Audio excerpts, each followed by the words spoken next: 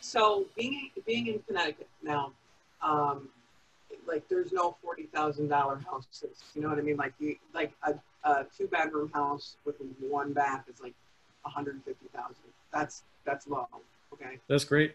It's like it's a lot. So I'm thinking, you know, terms. I'm thinking like that's like a rent to own basically. That, like, I mean, I want to explain that to them because a lot of people want to stay in Connecticut, but they can't really afford to live here. Okay, so they don't have they can't get a mortgage.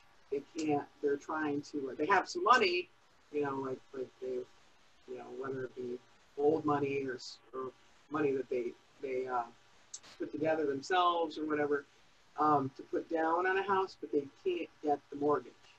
So you know that's terms, correct? I mean, like, because I'm not really understanding. I need something sent to me, like how to explain this to these people to say, like, you know, I know you want to stay in Connecticut. You can't get a mortgage. We can do this rent to own thing, but I need to like know how to explain this to them better. Do you have anything like that? Like, you're talking about how to explain it to your potential buyer that you're going to finance the house for them. If we get a house, I mean, I've heard you say before, you want, if there's a house that you want, you think it's a good deal, like take it over from the person and then get someone into it, you know, to rent it, to own, like go that way, right? To get it yourself, then you can do something. Is that? Like we want to take title, right, to it, and then. Yeah. And then, yeah, there's 2 transactions. There's the A to B transaction from the seller to you. And then there's the B to C transaction from you to your buyer. Okay. And those transactions can happen on the same day, called the double closing, of course. And so what you do then is you just, when you're negotiating with the seller from whom you're buying the house, you're just going to get it under contract to purchase. And then you're just going to tell them, look, I'm going to line up my buyer before we close on this thing. Okay. So then while you're under contract with them, then you turn around and you go start marketing the property to find your buyer. And once you got them lined up and you've basically, right in the ad, you're offering either rent to own or owner financing. Either way, they're going to make a down payment to you and a monthly payment to you. And the owner financing, like, is there something you can like send to us if we could explain it properly? Yeah, there should be scripts in module 6. Module 6 is where you'll find everything about buyers, marketing for them and pre-screening them and negotiating with them.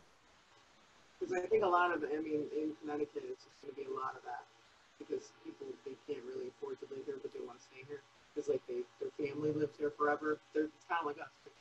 Yeah.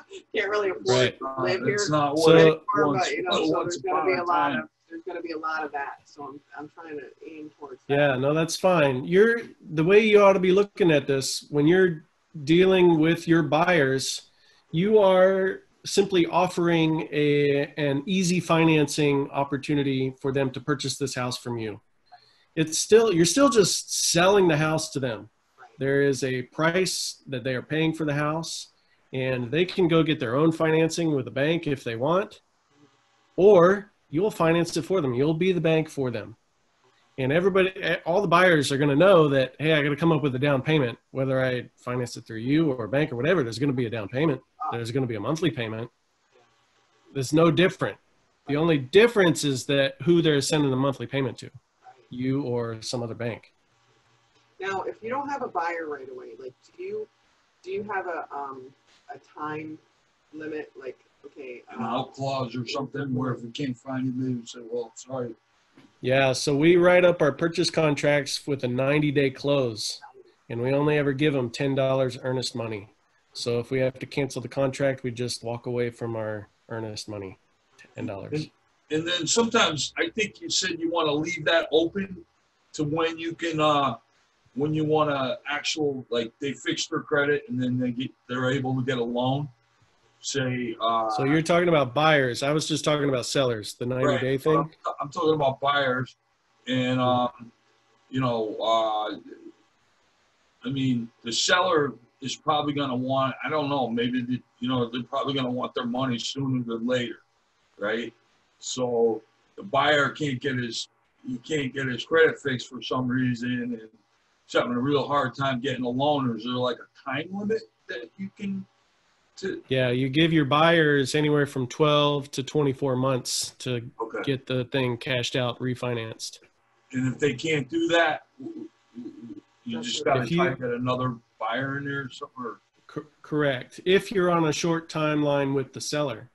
Most sellers, I mean, if you're using the scripts like it is in the training, right? You know, you just have an indefinite time frame with them. That's what I'm trying to get at. With the seller. But you always have a definite time frame with your buyer. Okay. I got you. And okay, indefinite. All right. It makes sense. That's the ideal scenario. Now, some sellers, like you said, they're going to want to get paid off within X number of years, and the minimum you want is 3 years. Okay. And that and the money that you collect in the beginning goes towards the mortgage payment that you collect. You're talking about the down payment from your buyer? Yeah. That goes towards their purchase of the house from you. Okay. Okay. Mm-hmm. And then, all right. All right. I'm still kind of out there. Yeah. I'm doing it. We're doing it. Brand new. I mean, we're just started. We got the motor dialer thing, I think, kind of zeroed down. So you really need call rail with that motor dialer. So call rail, you could probably hold off on if you're on a tight budget. The first thing you'll need call rail for is to get a phone number to put on your website that's not your personal cell phone number. Now, if you don't mind putting your cell phone up there, then go ahead and do it.